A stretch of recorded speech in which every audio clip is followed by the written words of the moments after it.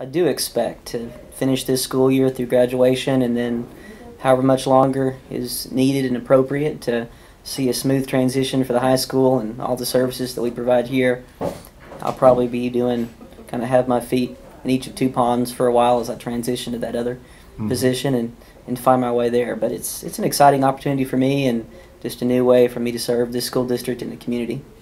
I guess basically the new position is kind of several things that different people have done kind of brought together in a really kind of a new position.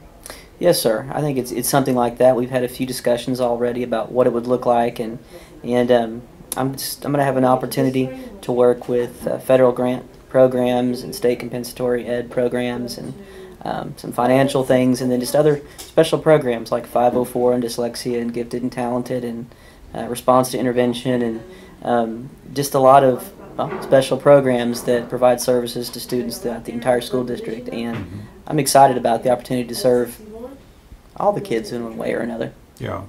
Is getting into administration over at the admin building, is that something that's kind of been on you've been thinking about? Or?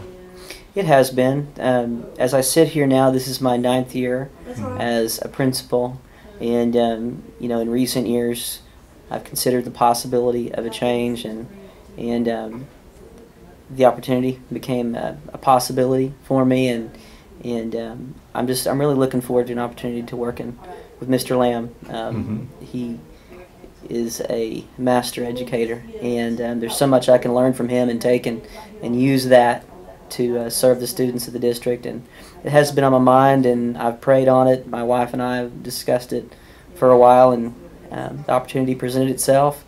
God opened the door, so we're going to step through it. It's been a fantastic 2 years.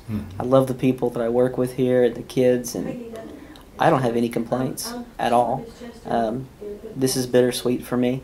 I'm excited about the new opportunity, but it breaks my heart to leave the people that I come and see every day, the kids and the teachers, and I'm going to miss them terribly. And part of my plan is to remain connected to the students. I've got some ideas on how I can do that, and I haven't had those conversations yet. But you know, that's the reason why I'm in this. Ultimately, it is for students, and I've got to stay connected that way. That's my $1 million in the bank.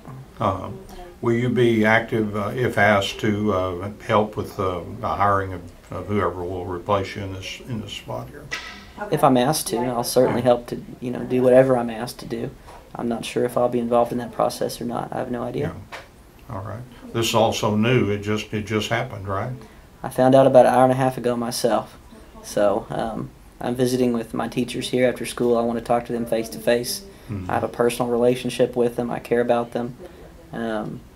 So this is very new. There's probably some people in this building right now that don't know yet.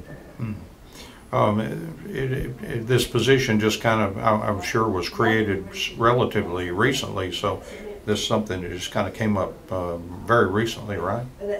I guess pretty recently. I know that there have been some changes over at the administration building, and it's just a matter of looking at the services that the students and the community need and require, and matching that up with personnel to meet those needs. So I guess it's been in the works for a little while. Well, you'll still be around. We'll still see you, and you'll still be very active. And like you say, you're very intent on continuing to help students in whatever you do. That's the reason that I'm here. Yes, sir. Okay. Thank you, Josh. Yes, sir. My pleasure. Thank you.